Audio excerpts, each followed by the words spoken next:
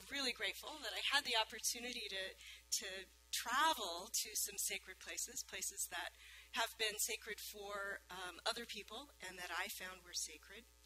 And so I was able to really ponder what makes these places special, and what is it that creates holy ground for us. So one of the places that I visited, let's see if I can get it, is New Camaldoli Hermitage in Big Sur. It's on the Big Sur coast, and it's a Benedictine monastery. So this is way up above the monastery looking down. You can see that it is very steeply perched on a hillside above Big Sur, above the ocean. And you kind of have to white knuckle it on the way up because you're doing switchbacks going up a mountain on basically a one-lane road with no guardrail. But a beautiful setting. And the monks at New Camaldoli practice Benedictine hospitality. They provide space for spiritual seekers who want to practice silence and prayer in a really simple but beautiful setting. And so I had my own little cabin on the side of the hill. That's the name of it, Hezekiah, which is a Greek word that means solitude. And there's the view. So for 3 days, I had silence, a really nice view, simple but tasty meals. I hiked the streams along Big Sur coast because I was prepping for a big hiking trip I was taking. And I worshipped with the monks 3 times a day in their simple but beautiful chapel as they chanted the Liturgy of the Hours. It was definitely a sacred place for me. And the third place I visited, I know this may bother you, it bothers me, I'm taking them out of order. The third place I visited was Holden Village in the Cascade Mountains of eastern Washington state. And getting to Holden is definitely a pilgrimage because it took several modes of different types of transportation for me to get there. I had to take a plane to Spokane, rent a car, and drive 3.5 hours to Lake Chelan, and then get on a ferry for a 2.5-hour sail up Lake Chelan, and then got on the old yellow school bus named Honey. All of the vehicles in Holden Village have names. Honey, and we drove up the gravel road to the village, and it's an 11-mile road, and it took 45 minutes because you switch this way and that way and that way and that way about 10 times as you climb the 1,000 feet that goes up the side of the mountain. And then when the bus arrives at Holden, you're greeted by a lot of friendly staff and guests who are there to meet you and make you feel really welcome. So I was there with a group of volunteers who were there to help this village get ready for winter. They're at about 3,200 feet, and they get about 300 inches of snow every year. And so it takes some work to, they close up some of the buildings so that they don't have to heat them. They really kind of hunker down for the winter. And so I was there to help them do that with a group of other people. And so my days were mostly filled with work in this holy place. I organized all of the bowling shoes for the really sweet little 4-lane bowling alley that they have if you bowl at Holden. Your team has to have at least one person who's willing to go stand in the pit and re-rack the pins. And you have to have somebody who knows how to keep score. I helped inventory camping equipment. I set up 13 tents or 15 tents or something like that to make sure they all had poles and stakes and such. We sorted through hundreds of games and puzzles to make sure that they all had their parts, so that they were ready for the summer guests to come back and for winter guests to use during the long nights. I sewed up storage sacks for the sleeping bags that they loan out to people, and I deep cleaned the wall of tea in the dining hall. I spent many minutes sorting, drinking tea from the Holden Village wall of tea. But I also sat on the porch of my cabin and watched the light change on the mountains. When I got there, there was snow on the top of the peaks, but by the end of the week, there wasn't. I went stargazing with the village naturalist. I made art, and I worshipped with the community. Well, there's some hiking that I did, and I worshipped with the community at the evening Vesper service every night. It was definitely a sacred place. And what I think makes New Camaldoli and Holden Village sacred places, at least to me, are some of the things that we talked about already. They are both places of natural beauty, where I feel close to God because I am so close to God's creation. They are places where community is strong, where I felt authentically welcomed into that community. And they're places that have a regular and meaningful practice of prayer and worship, where the presence of God is invoked and expected. But the more I thought about these places, the more I realized that there was something else that they had in common that's something that kind of feels paradoxical, because both at New Camaldoli and at Holden, there are people who live there year-round, not just people who come and visit and experience the holy ground. They are people who are living their ordinary lives in these spaces. So the monks and the village staff cook meals, and they do dishes, and they scrub floors, and they vacuum, and they clean toilets, and they work, and they do laundry, and they study, and they goof off, just like we do every single day. So how are these places both sacred and ordinary, and how is it possible for us to begin to create sacred space even in our ordinary lives, wherever it is that we are? In our scripture reading from the Hebrew Bible, we heard the story of Jacob and his encounter with a sacred place. Jacob is not out looking for sacred space. He is actually on the run, trying to get away from his brother Esau. He has just cheated Esau out of Esau's birthright and father's blessing as the elder son.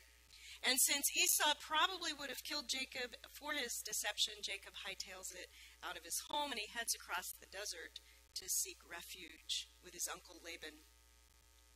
And in the part of the story that we read, he's out in the middle of nowhere, in a desolate place, alone. Maybe he's afraid. He's worried about his future. And then he has a dream. The dream of a ladder dropped from heaven with angels going up and down. And when he wakes up, he realizes that God is present right there in the desolate wilderness. Surely the Lord is in this place, and I did not know it, he says. How awesome is this place? This is none other than the house of God, and this is the gate of heaven. The wilderness was the same wilderness as it was the night before. It was the same rocks and the same sand, but something has shifted. Jacob essentially wakes up to the realization that God is always present wherever we are. And what we need to do to create holy ground is to pay attention. If we are awake enough to see it, God can drop a ladder anywhere, at any time. And really, the Bible is full of similar stories encountering God in all sorts of places. In her book, An Altar in the World, Episcopal priest and religious studies professor Barbara Brown Taylor puts it this way: people encounter God under shady oak trees, on riverbanks, at the tops of mountains, and in long stretches of barren wilderness. God shows up in whirlwinds, in starry skies, burning bushes, and perfect strangers. When people want to know more about God, the Son of God tells them to pay attention to the lilies of the field and the birds of the air, to women needing bread and workers lining up for their pay. God is not out there in the spiritual realm, but right here in our daily lives, and we are just as able to feel the presence of God when we're doing some ordinary task as when we are sitting in worship. Unfortunately, we're usually too busy to notice. And when we do notice, there are plenty of ways to make that presence go away. Like figuring we've just had a little too much caffeine and for the day and turning back to our to-do list. Author and scholar Rabbi Lawrence Kushner describes Jacob's experience this way. The beginning of knowing about God is simply paying attention, being fully present where you are. God, the Holy One of being, is more than everywhere. God is the bosom in which creation happens day after day, the ground and the source of everything that exists, the very place of being itself. And to be awake and present in this place is to encounter God. So what is different about the folks who live at New Camaldoli and Holden, perhaps, is that they have become practiced in noticing the presence of God in their everyday lives.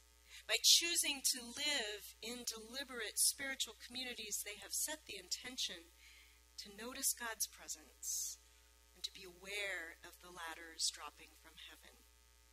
And perhaps the lesson for us is that we, too, can be more intentional about noticing the sacred in the ordinary flow of our lives, like Jacob waking up to the presence of God in all things. And this was the lesson of my second experience of holy ground. The second place I went to was a pilgrimage that I took along the Oregon coast. This is a shipwreck that just kind of appeared one day after a storm on the Oregon coast.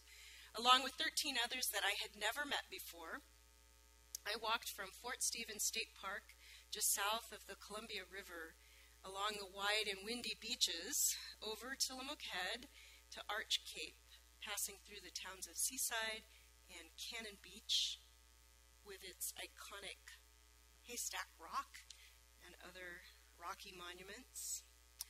We had some beautiful, I flip-flopped that. We had some really dramatic skies with some powerful rain. That is a rainbow right in the middle. And one of my companions is standing on the edge of the ocean there. We also had some really beautiful, windy, sunny days. And we had some relentless drizzle and sloppy trails. I'm not wearing glasses because there was just no point. I wouldn't have been able to see with them on. I'm the third from the right in the front row in the blue. My fitness tracker, that's from the first day. 41,000 steps, 16.98 miles. My fitness tracker says that I walked 45 miles in 3 days. I don't know how accurate they are, but it felt like 45 miles. It was really hard, and it was really amazing. It was really amazing. Most traditional pilgrimages take the traveler on a journey to a specific place, to a specific holy spot, the Grotto of Lourdes, the town of Assisi, Chartres Cathedral, Mecca, Jerusalem. But this pilgrimage had no specific sacred place as a destination, and instead, the journey was the point. The journey was the sacred place. And our intention became to create our own mobile spiritual community, experiencing all the landscape we moved through as holy ground and being open to the divine presence in every moment. And what was really remarkable about this journey was that the 14 of us, most of 11 of whom had never met before, we had 3 leaders, 11 strangers, we we became spiritual community for each other in hours and supported each other on our trip in a very remarkable way that I have not experienced with strangers before. In fact, one of us was a nun. She had lived in spiritual community all of her adult life, and she said that for a person who lives in intentional spiritual community, she said this was the most remarkable, quickest achieving of spiritual community that she had ever experienced. There were two moments in particular that were evidence of this. As we climbed up over Tillamook Head, we encountered this huge fallen tree. That's the root system of a giant tree that fell probably decades ago. It just made this wall of roots that towered over our heads. And as we approached it, and we were kind of strung out along the trail, so we kind of approached in little groups. But as we got there, we just got really quiet.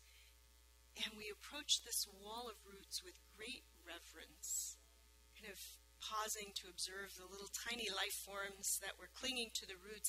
And we all felt that we were on holy ground without actually saying, this is a holy place. We just really felt it without any of us announcing it.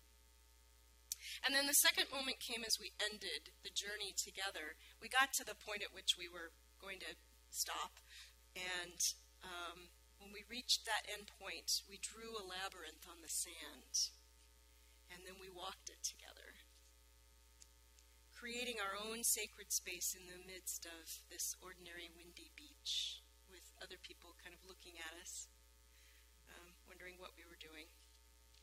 But like Jacob, we woke up to the presence of God, saying, how awesome is this place? This is none other than the house of God, and this is the gate of heaven. Still, despite this profound experience, the question remains for me, how do I create that sense of being in God's presence in every moment, even in the quotidian, the ordinary, the maybe even boring moments of each day? And I don't necessarily have the answer, but I have begun to pay more attention. And there are two practices that help me. After being so soaked in the glory of God's creation for many days during my sabbatical, I know that I must get out into nature in order to feel right side up and connected to God. And these last days of unhealthy air have been miserable for me. I know they're miserable for all of us because it's so hard to breathe, but it's also prevented me from being outside and going hiking and being in God's creation, and I feel that lack almost viscerally in my body. And then the second practice is a practice of daily prayer. During my sabbatical, I established a practice of regular 2 to 3 times daily prayer, and you'll probably hear more about this in the coming weeks.